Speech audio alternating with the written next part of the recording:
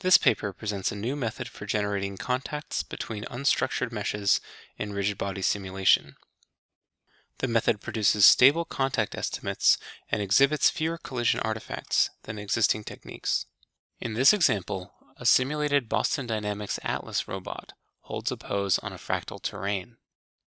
Using Gimpact, the built-in collision generator to the Open Dynamics engine and bullet physics libraries, collision artifacts cause phantom impacts that eventually cause the robot to fall. The new method, shown on the left, remains stable. Poor contact handling can cause catastrophic divergence. Here, this stack of meshed cubes blows up almost instantaneously using Gimpact. In contrast, the new method can simulate large stacks for minutes without perceptible jitter. This example shows the new method simulating a finely meshed gripper picking up a coarsely meshed box. Using Gimpact, the small triangles of the gripper pass through the box, leading to incorrect simulation.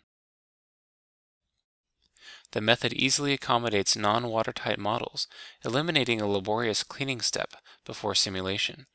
In fact, models can even come directly from 3D sensor data. Here, an environment is captured using a Microsoft Kinect sensor. It contains noise and holes due to occlusion.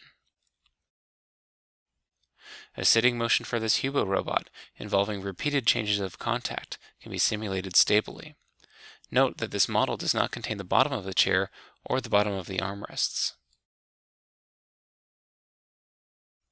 This second example demonstrates an even larger stepladder model, with over 1 million triangles.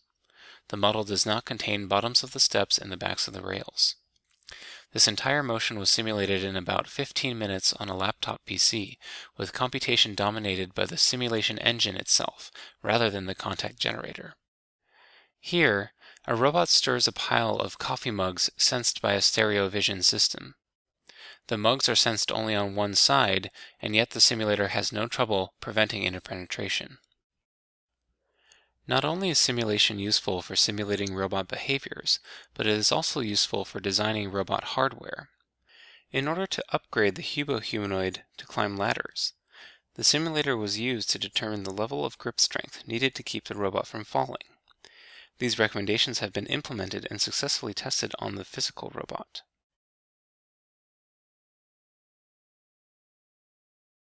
This method is available as open source software at the website of the Indiana University Intelligent Motion Lab.